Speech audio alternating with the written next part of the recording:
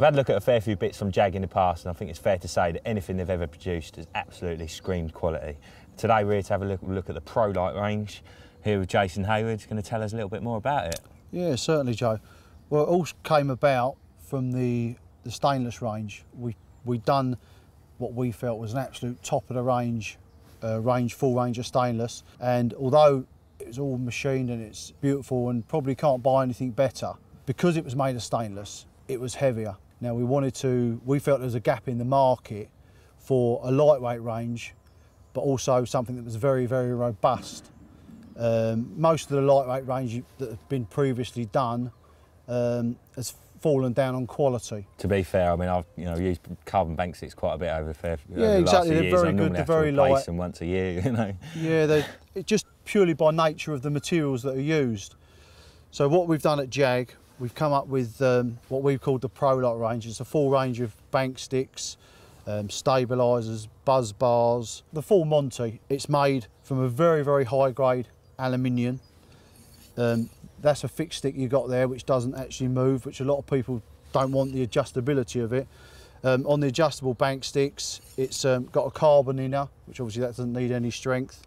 We've of course got the no loss thumb screw. Nice shape as well, different shape there. Yeah, exactly.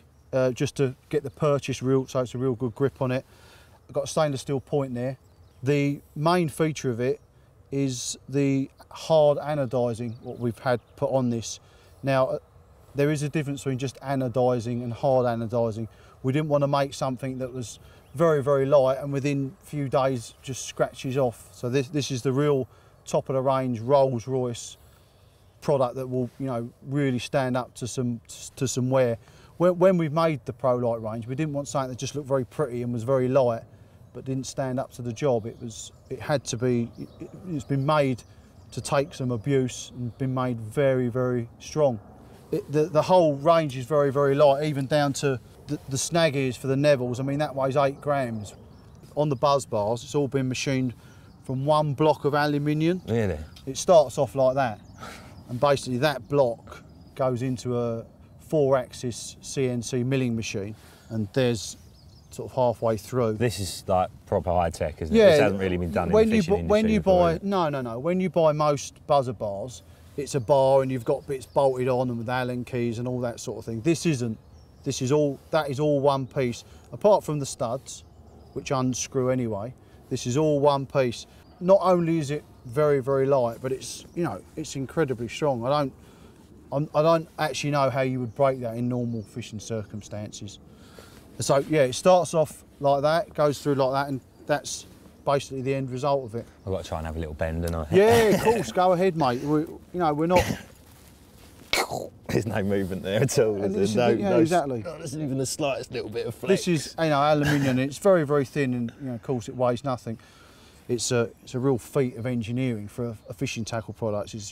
There's nothing better out there. A lot of people, when they buy buzz bars, they want snag bars, they want single sticks. Some people like just having it fixed in the middle. So what we've done is we've made the parts so they're all interchangeable. Like on the 2-rod one, that comes out. That will come out. There's an Allen key, and you can buy 2 little studs that will actually fit into the ends here. Nice. So if you did find yourself in a situation where you wanted to, fishing up against snags or weed or whatever, where you wanted to actually fish a snag bar, you wouldn't have to buy another set. So you buy one. Yeah, exactly. The accessories, this is like what I've unscrewed here. A lot of people got different indicators. So we've made them with, like this one's got a 2BA thread, which just screws in there. It's a pretty much standard one, isn't it? Exactly, and also with the, the very popular indicators that got the little magnetised, just to slip in there. That's what I love about JAG. There's always attention to detail. There's always been a problem when you've screwed your buzzers on, trying to get them, to line up properly, and you bust them and you twisted them, and it's never quite right. So even to the point of, we've got these little washers. Now every one of these washers will adjust the rotation of the thread to 1/4 of a turn. Nice. So all you need to do is just put a few on to however it is, and then that's locked up perfect. There's no movement there. The other thing to mention is the actual, you know, the actual look of them. The colour is very different, but very cool looking, isn't it? It's dulled down. It's a non-reflective finish. Really, these are aimed at people who want to move a lot. And generally, if you want to move a lot, you're moving onto fish. There's no point creeping up on a load of fish and then trying to get, some nice shiny bank sticks in there. So this coating is the natural colour for the hardest we could get it. So it really will. It's a non-scratch. There will always be some wear on a coating, but this is as hard as you can get. It's a hard anodising. It's not just anodising. Well, it seems like there's quite a few different buzz bars here. What's the difference between them, mate? Well, a lot of people are fussy nowadays.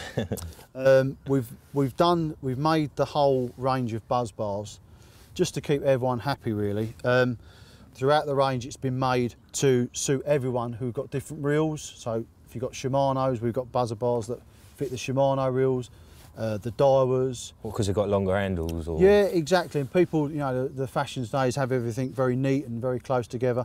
We've also made a buzz bar for the people who use the tournaments and fold their handles up as well, so they can have them as snug as possible.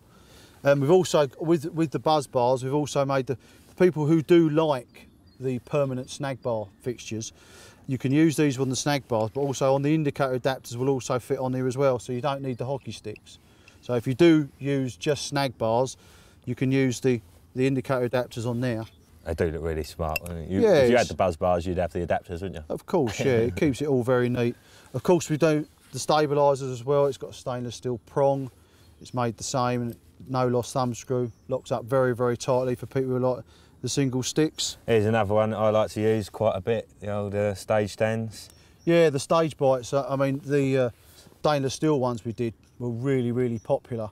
And we couldn't really do this range without doing this again. So again, this is exactly the same as the stainless steel, but it's just much, much lighter, much hard wearing. And if you buy these, you don't need to buy bank sticks either. If you like having your rods low, that sort of is good enough on a platform, so to speak. No screwdriver required. It all comes with it, so that goes in there and you just screw it in like that. So no, you don't need to take a screwdriver with you. I'll be honest with you, I use these quite a lot. If there's a bit of wood there, I'll use them. Oh, they're lovely. Because you've just got a solid setup. They do. They've got the teeth on the bottom, the same as the stainless steel, and when that bites in, there's just no movement at all. Well, as usual, mate, I'm pretty blown away, to be honest with you. The old JAG never fails to impress, especially where attention to detail is concerned, and I think I may be upgrading my sticks and buzz bars. Yeah, it's absolutely brilliant stuff, mate. It's all, we've really, really thought about it. We haven't skimped on anything whatsoever, and it's all been designed and made in the UK as well, so you're buying a British product. And just one other point that obviously people will like, it's cheaper than our stainless range as well. It's cheaper, yeah, so because the materials used and all that, but there's no less thought or anything else gone into it. Awesome. Cheers, Joe.